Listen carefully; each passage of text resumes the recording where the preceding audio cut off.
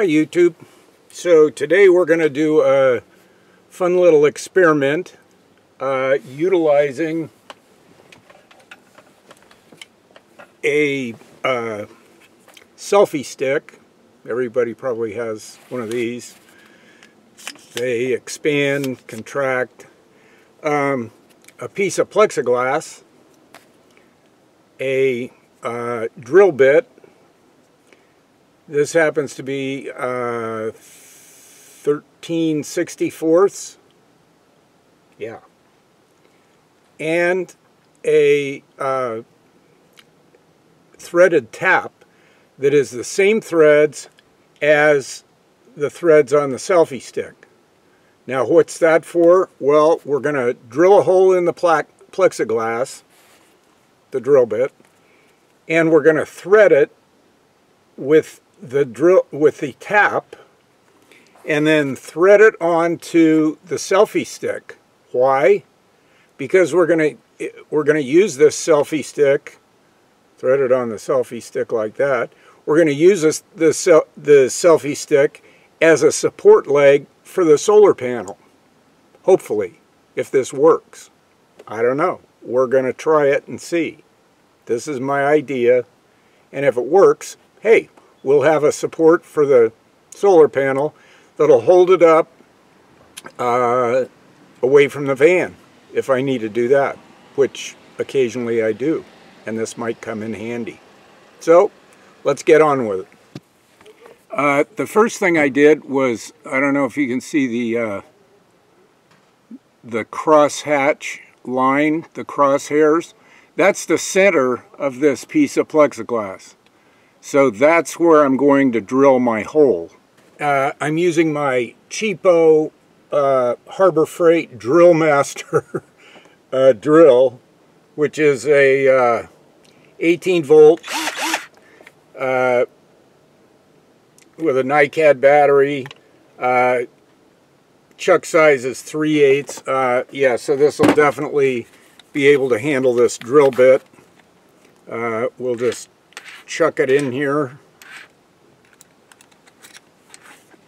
There we go. Yep. Good. Okay, I'm going to go outside and drill the hole. Hole's drilled. Here's a tap handle that would hold the tap like so. To do this, I usually spray a little WD-40 down here to lubricate things and make this tap work easier. This, by the way, is stuff I have in the van at all times.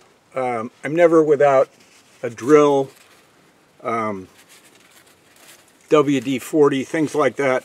I carry a pretty good assortment of tools to do things while I'm out and about. Just a little WD-40 on there, and I use a napkin so I don't get it all over everything.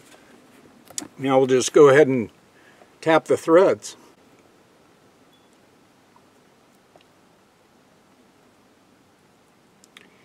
Do this slowly, and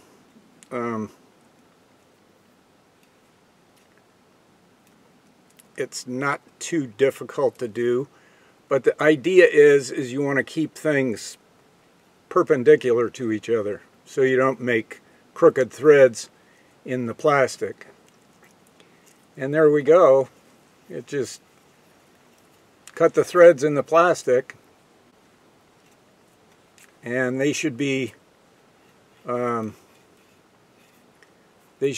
to go on the selfie stick. Let's see if our idea works. We take the selfie stick and we screw the plastic onto the selfie stick, and that's nice. And the selfie stick is such that the screw here floats, so I can adjust it so that it's perpendicular, you know, with the selfie stick. Now let's take it out and hook it onto the solar panel and see if it can support the solar panel. So as you can see, I don't really have a very even surface, but the adjustability of things is such that the selfie stick, it's blowing a little wind, and the selfie stick is able to hold the solar panel up. So as you can see, the selfie stick is holding up the solar panel. No, the cactus isn't. Making the plexiglass a little bit smaller, I have adjustability so I can find the center and help support it on this irregular kind of terrain. And as you can see, no, the cactus is not supporting the solar panel. It's being supported solely by the selfie stick and that piece of plexiglass. So that's how that works. And it's breezy, it's not windy. Proof of concept, it works. And as you can see, the selfie stick's adjustable. So I got to adjust the angle of the sun. I could move the solar panel down more so that I caught the sun at a better angle to get more out of the sun. So there you go. There's the solar panel adjusted down at a little better angle to the sun. And yeah, this is kind of flimsy and kind of makeshift, but it works. We'll see how it holds up here because it's getting windier. We'll see how it holds up in the wind. So there it is, a quick way to repurpose a selfie stick and put it to another use. Is it going to work in a high wind or that kind of thing? No, of course not. But sheltered where it is, it's probably going to stay up all day.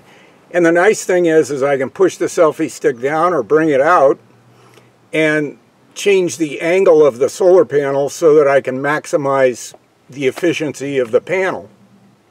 2 selfie sticks would probably be even better. So that's it.